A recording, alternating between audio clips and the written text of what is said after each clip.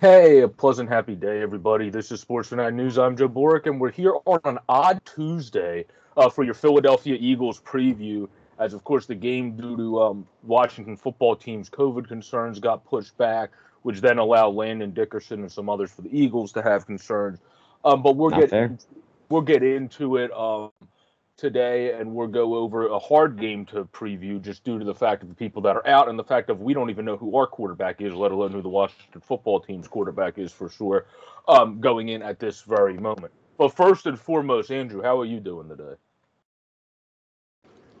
Doing pretty good. Just got home a little bit ago, a few days ago, and now I get to enjoy it here and watch a game.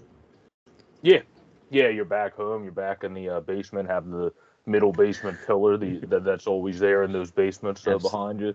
Yeah, but no, I think the Yep. biggest thing for this game is I'll read some quotes from the coaches, which is the right thing to say. Nick said they tell us where to play and when to play, and we'll play there. Obviously, that's the right thing to say. You're not going to bitch and moan as a coach because No. that's going to rub off on your players. Sure he's feeling. I'm If sure he's feeling other stuff inside. no, inside, I'm sure he's not saying that to his family. Like I'm sure at home he's probably said something. Well, but yeah, in the stadium, like it makes sense. Plus, it would be odd for Sirianni, who's a more upbeat, positive, like has that personality, to all of a sudden be like, "Screw the NFL. The NFL is a disgrace. What the hell is it?" Like that would be so off bar that you would be like, What just happened?" Like I would be Right. so thrown off if that happened. But um, the big thing with this team, which is why on Rivera said a quote, but the Eagles are 6-7, Washington's 6-7, and we're both battling for the wild card. So that's why that should have been the biggest talk coming into this week. But now it's unfortunately because of the pandemic, it's all the people that are out having to push the game back. But Juan Rivera in Converse said as his quote, well, you take every able body you have.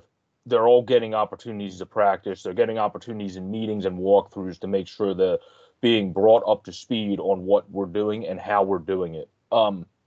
So I think obviously both coaches are taking the right mindset in this scenario. You can't, if you're on either side, um, have any negative thoughts about it because that just rubs off. We talked about top down effect before with different podcasts or different teams.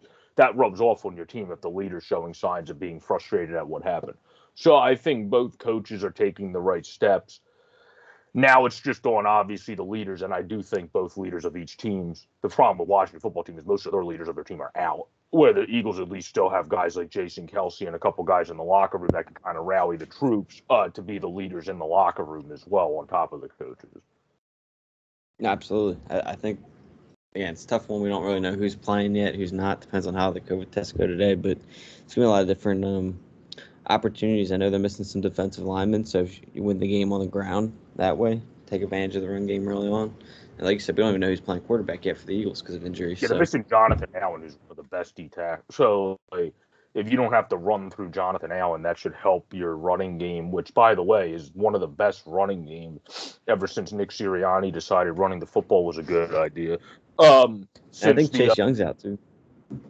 Yeah, oh, he is. Yeah, you're right. I think he might be out too. Yeah, so if you have Allen and Young out, those are two of the most dynamic guys at stopping the run, and Young at stopping whatever the hell you want Chase Young to stop. Where Problem is we're missing Landon Dickerson, so he's been a huge part on that left side. So we'll see who they have replace him because Andre Diller's out too. So your replacement for him is also gone. So you're that's basically my down to problem. Yeah, that's what I talked about in the show that Steele and I do weekly for Steel Flyers. That comes out at noon on Steel Flyers. Like I said, the problem with the Eagles right now, this game's so hard to predict because both teams have certain positions that are 3 or 4 deep. Where the reason I leaned towards the Eagles in that video when we did it is just because they have so much more people out. Even Mhm. unless if like we have 7 guys added today to the people we already have out. Washington has a, you mentioned like potentially Chase Young. They have Allen. They have a Fuller. Like they have, and then they have both of their first 2 quarterbacks potentially out. Where at least we have our second guy in line, unless if he unfortunately, hopefully nothing happens with Gardner, but like at least we have that going. So those kind of things led to me leaning a bit, and also we rely a lot on the running game. And the stat I was going to give is the Eagles are the first team to rush for at least 175 in 6 straight games since the 95 Bears did it in 7. Or since the 85 Bears, excuse me, did it in 7. So obviously they're rushing really well, but something Washington's also big on when they're the most successful is the same thing, is when they're able to rush the football. Where I was reading something this week, and they pointed out last week Gibson fumbled early, so then he didn't really get the rock as much, and that had a negative effect on the overall Washington football team's offense. The second year back, Antonio Gibson, he's a big part of that offense. If you can get him to fumble, or you can kind of get him to struggle early, that's kind of the best way, I think, to beat the Washington football team, no matter who's at quarterback. If it's Taylor Heinicke, they have the best chance to figure out how to put up points without him doing the best, because Heinicke's the best out of all those, out of him, Kyle Allen, and no offense to Sherm, but Taylor Heinicke is proven. Where, like, I think that's different, where if you have other guys in, you're going to have to really rely on Gibson. So you have to see what happens here. But I think stopping Gibson from their offensive standpoint is the biggest thing you have to do, because I believe McKissick is out with is part of the either protocol, or he still has a concussion. So you're not going to have to worry about concussion. Concussion, okay, yeah. So you're not going to have to worry about J.D. McKissick. So you just have to worry about Gibson at that point. Yeah. No, I think I think you said it perfect. I mean, even if we don't even know what Gibson's status is, but I think he's going to play. But obviously, if they're missing their quarterbacks, you really don't have to worry about the passing game. He'll be fine with Darius Slay on the outside. Their pass rush has been phenomenal lately. So, really, all you got to worry about tonight is stopping Gibson. That's the only thing on the defensive end you got to worry about. Yeah, the only way you have to worry about more is because obviously there's testing today, and with the new protocols, one of their quarterbacks, like the writer I read this morning said, could test out at the last testing. Yeah.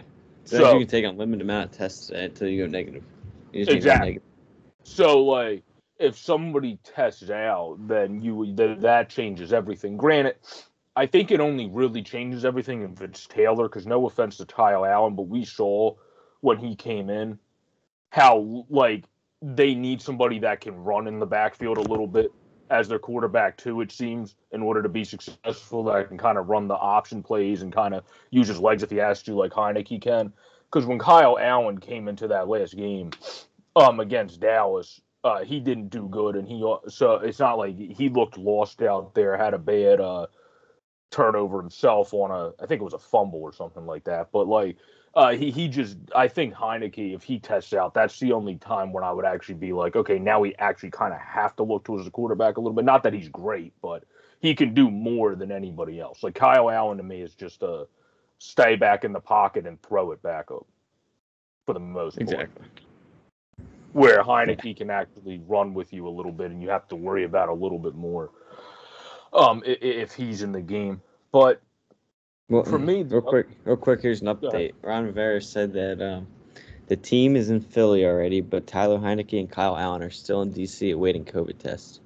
If they get cleared, they'll make it up to Philly. Expect a decision around 4 p.m. If both of them out, Garrett Gilbert is named the starter. Okay, so will be Gilbert, who has relations with Rivera and Foster, and also we talked about it before the podcast. It kind of makes some sense because he has more experience in the league, being on third string, practicing with teams. He was with the Patriots, learning the most, what people consider quote unquote the most complex offense.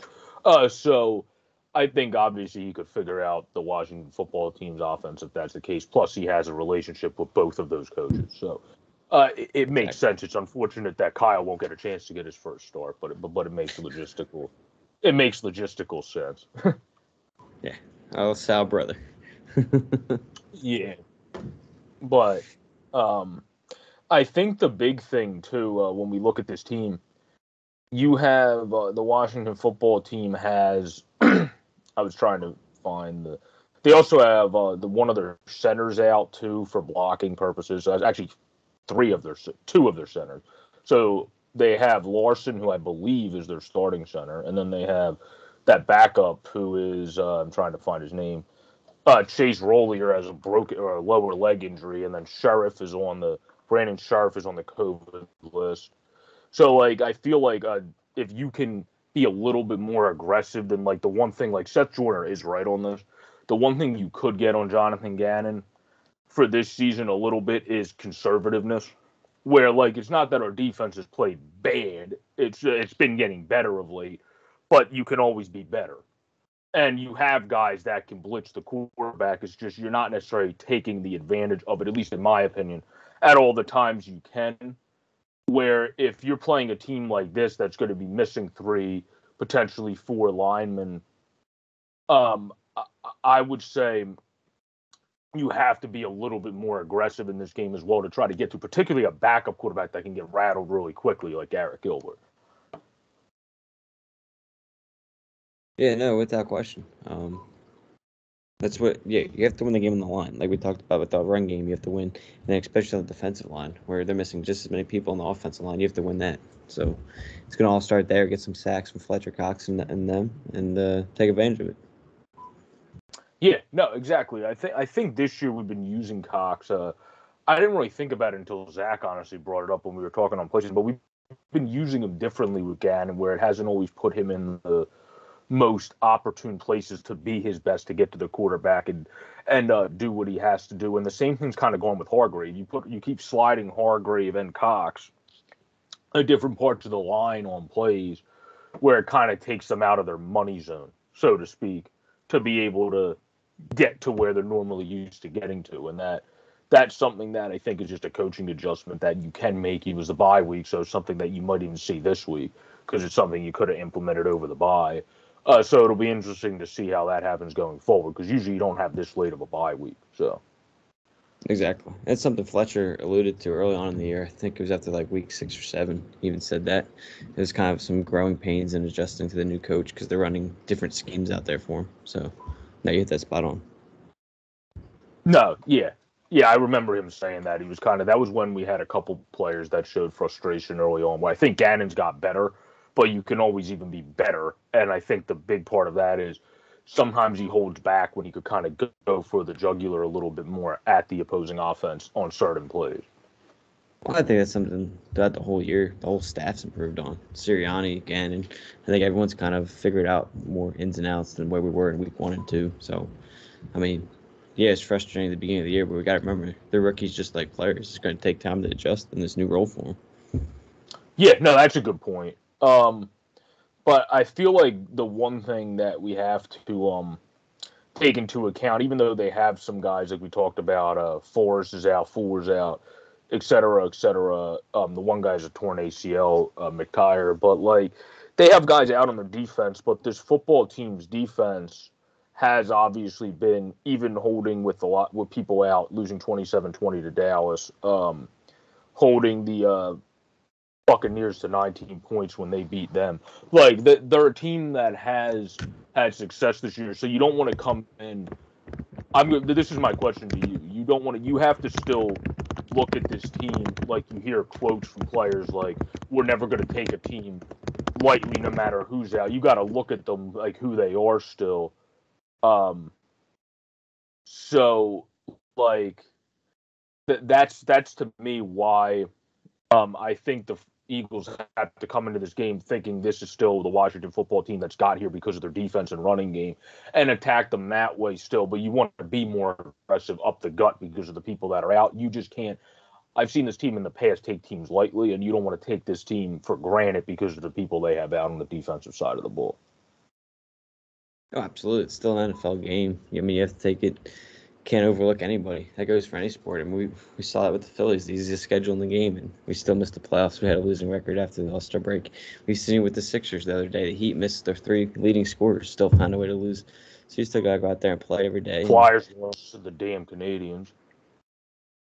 That is true, but I think Canadians had everybody, didn't they? No, they did not. They had a lot of their people out. They are a team in shambles, and they had a lot. They're basically the freaking how the Dolphins have been for the past like 6 seasons, except for this season. Like that's basically Montreal. Okay. Well, I knew they were the worst team in the East, but I thought they had most of their guys still. They were. I think it was like Dvorak was out there. There was a bunch of people. That's why that game pissed me off. Like I thought that was a good. Well, then I was happy again that we beat Ottawa because they're the much better version of the Kraken, where they're competitive but have very talented young players. With the Kraken are a competitive expansion team that are going to take 3 years to probably do anything. But Yeah, fortunately, the Kraken don't get the same luck the Knights got.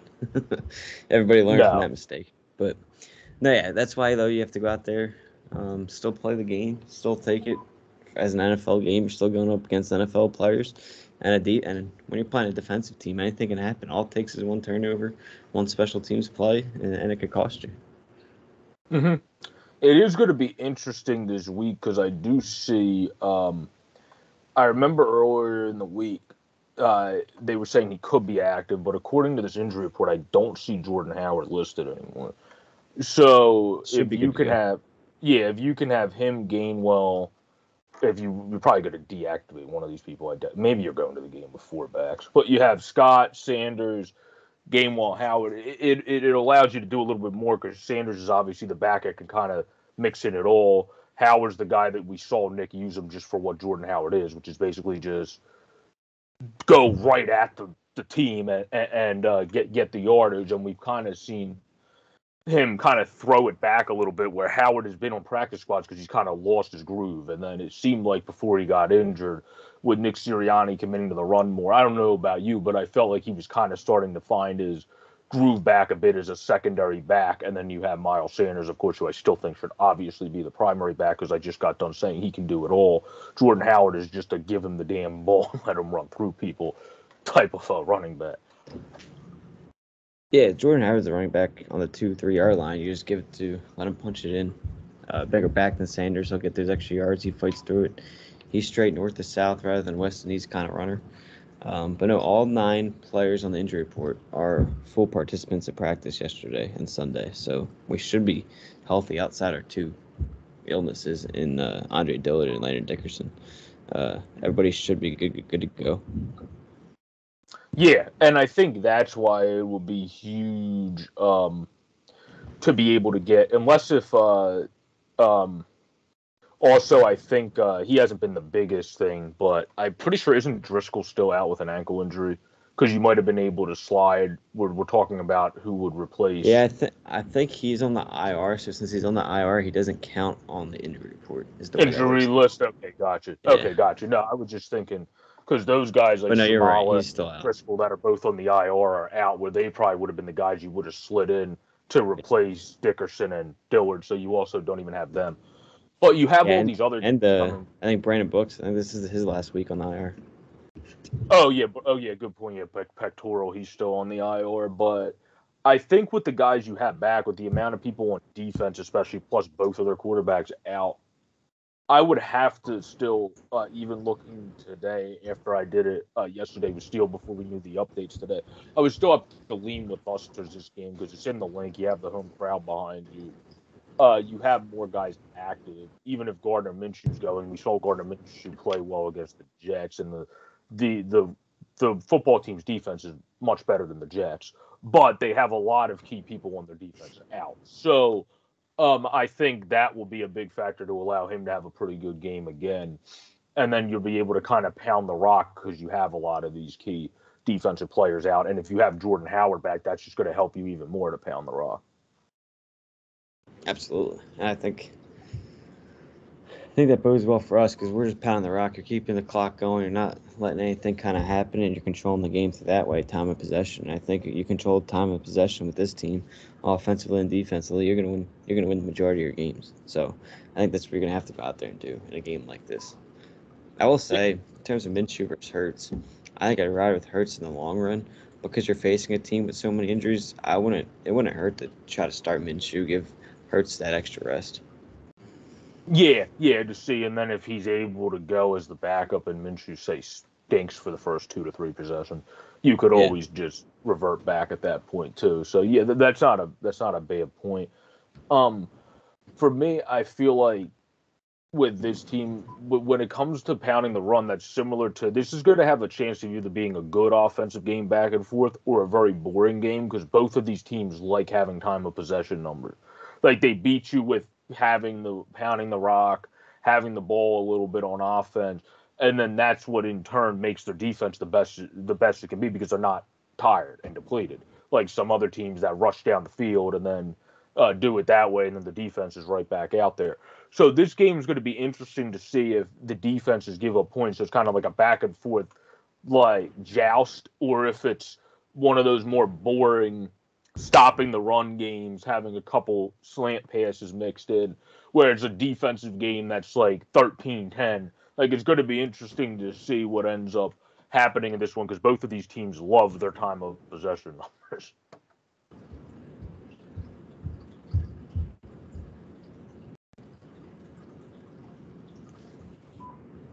But a question I think I'll go to you for to round out is Sorry, for you're kind you. of frozen. I don't know if you want to repeat that question, but Oh, go ahead. yeah. Can you hear Go me ahead. now? You're back. Yeah. No, a question that I wanted to phrase to you about what do you think for the team? We kind of talked about it here, but what do you think of the three keys they can't be going into this game, and like they have to like not be thinking going into this game, and the three things they have to address and attack going into this game to have the most success?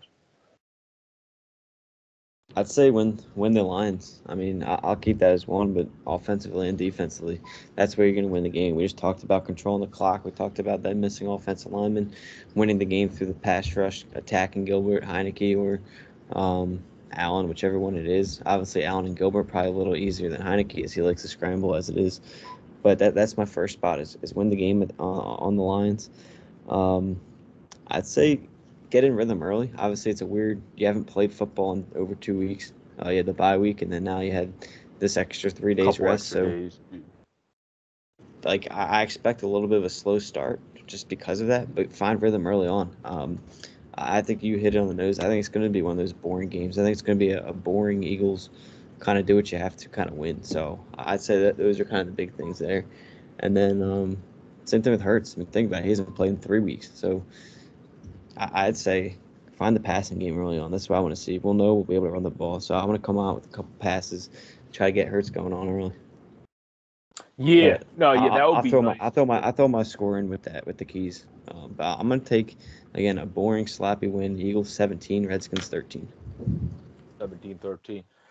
Yeah, I think mixing in Hurts in the passing game early would be key. I don't think you want to overpass it though in this game, so I will say that because I think the best way to beat this team is running. But you do want to get that confidence up early, but don't throw it like 30 times after you get that confidence up. Mixing the running game still, unless if he's passing like he's the second coming of Vic when we got him here, then you might want to just keep letting him run for at that point. But I think the keys on this game is if you have Howard back, you have that three-headed monster. Because Gainwell's been good, but I consider the three-headed monster Scott, Sanders, and Howard. And then Gainwell's been mixing in and becoming a solid contributor where I feel like he's just by default the odd man out if you only activate three backs. Where I think if you have all those guys in, that's going to help you go a long way. Personally, I would just activate Kenneth Gainwell and run more screen passes and tell Jalen Reagor to get wherever the hell is not a football field. But that's my own opinion. Where at least JJ Arcega-Whiteside plays on the special teams. Jalen Reagor can't even do that. He fumbles a catch that he's supposed to make. Yeah. And lets it go over his head. So I mean, I think this game is about the running game, like you said, have key passes early, like take advantage of getting him going early, but I don't want to overpass it. And then we have the healthier defense. So our defense for me, the third key for me is our defense is going to have to play like they have an unhealthy offense, like the Washington football team does, and also have an unhealthy defense. So they should actually they're the better defense when all things are together. But the Eagles tonight should have the better defense, if all those guys test out a protocol last minute that are out for Washington, then that would change that. But as long as like Collins and all the players that are out, they should have the better defense tonight too, especially if Garrett Gilbert is playing, who is basically a little bit quicker version of what's that quarterback for the Steelers, the Mason Rudolph. Mason Rudolph. Yeah, yeah, where like he can throw the ball a bit, but he can't move. So if you're getting pressure on him, he ain't going nowhere. Like there's just nowhere. There's nowhere for him to really move to unless if he's trucking you out of the way. So like you gotta you got to be able to get to him, I think, if that's the case. And even if it's Kyle Allen, he's not a hard quarterback to get to. Like you said, the only harder quarterback to get to is Taylor. So, I mean, and then even Sherm, he was more of a pocket guy if he did get the start. He can move probably better. Not probably. He can move better than Garrett Gilbert. Most people can move better than Garrett Gilbert. But he's more of a pocket guy. But I do think this is going to be a win for the Eagles. I will say it'll probably be sloppy. I'm going to go with an extra field goal. So I'll go 20-17. I think it'll be one of those games where I don't know if that field goal will be the end of the game where we have a Raiders-like celebration where we kick it in with a couple seconds to go and we're going nuts, or if that'll be we have a clutch defensive drive to round out the game that we don't let them get in field goal position to tie the game or a touchdown, and then we win that way. I'll take either way because either way will be plenty exciting for me. As long as it's a win in the end, right? That's all that matters. Mm-hmm. And I think with the guys out for them and the guys in for us, even with the issues on the line, I just read how many guys were out on Washington's line, and if they have a guy that's slow like Gilbert back there, that's not going to benefit them at all. So that's why I think the Eagles should be able to have success in tonight's game. They have the right mindset, even though like their players were pissed. I think this showed, like you said, the growth of Sirianni as a rookie coach because he said the right things, has had the right mindset all week. The staff has had the right mindset all week that has kind of regrouped the players back into just focusing on the game and not caring about the NFL's decision anymore. Yeah. But if you have any closing thoughts or where people could find you, if you want to give out where people could find you, you can give that now. AJ_Santangelo. You can find me on Twitter. Look for a lot of different sports stuff on there. As we continue here through the season, love to talk to people on Twitter. So reach out to me through there. Yeah, you can find me at JJBoard26 on Twitter and writing articles on Flyers Nitty Gritty and also SteelFlyers.com, as well as at this YouTube channel, of course, Sports Fanatic News. We really appreciate you all love and support. Continue to subscribe down below. And as always, have a great holiday season. You can probably see that little twinkling tree in the background a little bit here. So have a good holiday season, everybody. Stay safe and go Eagles. Let's get that win tonight.